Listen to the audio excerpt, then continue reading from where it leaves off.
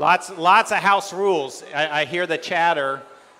All the dads are like, oh yeah, the daddy tax. We need to insert that as a new house rule. Good idea. So today we're talking about baptism. And baptism at its sort of most fundamental level is joining the family of God, the household of God. And the family of God has some house rules to it, okay? Not the daddy tax. I don't get as your pastor to come and take something out of your chips bag. But no. There's 3 simple rules of being part of the family of God.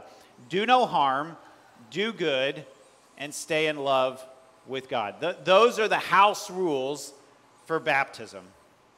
And we get these from John Wesley.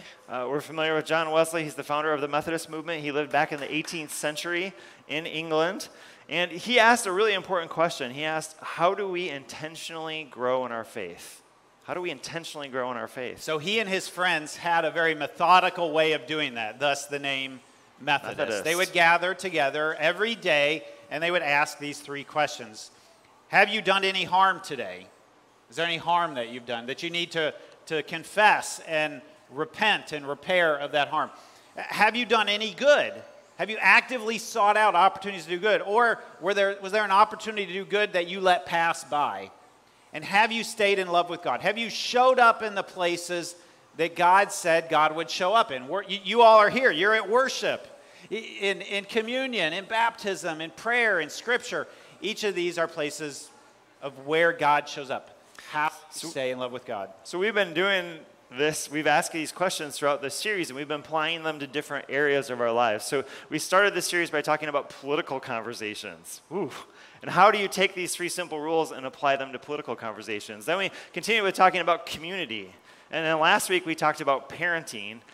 Looking at these 3 simple rules, how do we apply these to these practical things we face? Yeah. You know, I think back to that first message that I gave, the 3 simple rules of political conversations. How do you do no harm, do good, and stay in love with God when you're talking with somebody you disagree with politically? Boy, after this weekend, that message has never been more relevant, I think. It's really important. For how we talk across the divides, across the aisles. So if you missed that, go back, look up on our YouTube, on Facebook page, watch that message, because the way that we have this conversation following this weekend, we got to do no harm, we got to do good, we got to stay in love with God. It's really important. As a household of God and as a country. Absolutely. So that's the thing, these rules can be applied to anything. Things. Yeah, current events. So what we've done, and actually when you walked in, you were given a little packet, and it has an inventory in it. So take that inventory out as the 3 simple rules. And you will see that each one, do good, or do no harm, do good, stay in love with God, has a set of things kind of related to stuff that pops up on a regular basis in our culture today. And we're gonna walk through this a little bit. So keep that handy, okay? Hey, you want that in your hand. So today we're going to explore how these 3 simple rules play out in baptism. We're going to be talking about the 3 simple rules of baptism. Now, when we talk about that, we have 3 people who are being baptized today. This isn't just for the people who are being baptized. This is for all of us. Because again, we're going to remind you throughout today to remember your baptism. And one of the ways you're going to remember your baptism is through applying these 3 simple rules to whenever you were baptized, whether it was a teenager and you 13. remember it, or whether when you were a child and you don't fully remember it. And you're going to get to come up a little bit later on and remember your baptism as well. So in the early church, in the really early church, the baptism included a preparation period.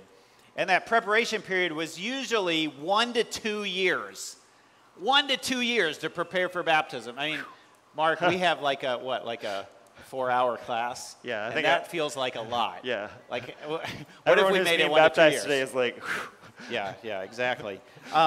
And part of that was a period of, like, you think about like the 12-step rules, and the 4th step in that is doing a searching and fearless moral inventory of ourselves. And they took a year or 2 to do that, to courageously review themselves and ask these kinds of questions. That's really tough to do. So the first simple rule of baptism is to do no harm. And what this means is each of us, in remembering our baptism, we look at ourselves and we look at the places where we're doing harm, and the first thing is Stop doing it. Stop doing it. Stop doing it. And take responsibility for that harm by naming that harm. And then the last part of doing no harm is really important. It's to repair the harm done as much as possible. And I think this is one that we can often forget, how important it is to repair harm that has been done.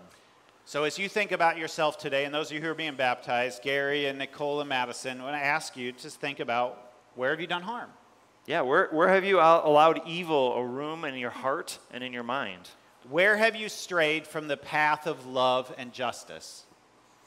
And Mark, when I think about this idea of repairing, I recently came across this marriage counselor. His name is Terrence Reel. He's been a marriage counselor for 25 years. Sarah and I just celebrated our 25th anniversary. Congratulations. So he's been counseling people as long as we've been married. And he wrote this book called Us, Getting Past You and Me to Build a More Loving Relationship. And in an interview with a news outlet, they asked him, how do we fail at repairing? How do we fail at that? And he compares repair work to customer service work. You know, like, Mark, if I come to you, you work at a department store, and I bring in, I'm like, my microwave's not working. You need to repair it. If I responded to you, well, I have a toaster at home, and my toaster isn't working. And I'd be like, what does your toaster have to do with my microwave? But my toaster's not working, Tom. Yeah, what would you call that customer service? That's bad customer service, That's bad right? Customer service. Okay, you do have a real issue because your toaster does need to get fixed at some point. It does. But that's not my problem. We're going to focus right now. Like this is what repair work is about. When someone's in a state of disrepair, you focus on repairing their microwave. You can get to your toaster later, okay? That's how repair work works. That is. And to do that repair, it requires some introspection. It requires some looking within yourself. And to do a fearless moral inventory, you don't just snap your fingers and 2 minutes later you're like, oh, I'm done. That was good. I don't have anything to worry about. It's a process. And in this process, in this journey, what's going to happen is God will reveal something to you and you'll take care of it. And then God will reveal something else, and you'll take care of it. And there'll be a journey. And I would almost say that the further you go on the path toward love and justice, the longer you realize that path is. The more room that you have to grow in this. All right, so this isn't a story about a path, but it is a story about a canoe and a journey. Okay. Last summer, my family did a 3-day canoe camping trip on the Manistee River. We took this picture on day 3 when we started to enforce an hour of silence. Okay. 3 days in a canoe with 2 kids and constant chatter. And That's a lot, about this point, we were thinking, when will this be done? When will this be done? But you know what, Mark? After 3 days, we had traveled 50 miles on the Manistee River.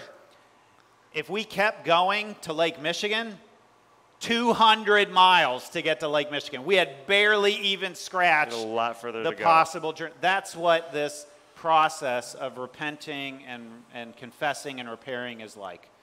Yeah, I think that feeling of when is this going to end, which you experienced on the canoe trip, that can also be true in our lives, like literally, as we go through the process of rooting out sin in our lives. And I know that I've experienced this myself. There's always more. I'm on a 43-year journey in my life to become less independent and less stubborn in that independence.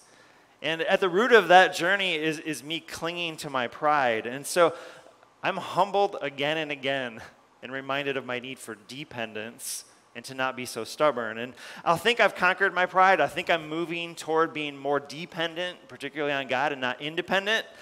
And I'll realize what happened is I just released one finger, and the other 4 fingers are still hanging on tightly to my pride and my independence. And then I'll release one more finger, and one more finger, and then I'll realize all my toes are also clinging to this. And maybe that's been your experience too. We try to root things out, and we realize just how deeply ingrained it is as part of us. It takes time. And that brings us to our next question for discussion. Our next question for discussion is, when was a time that you took a journey, and this could be literal, like me, or metaphorical, like Tom, where maybe you took a trip somewhere, and it took longer than you thought. So you took a trip, it took longer than you thought. We're going to give you 90 seconds. Turn to someone near you and discuss this. Have you ever had this, where a journey took longer than you thought?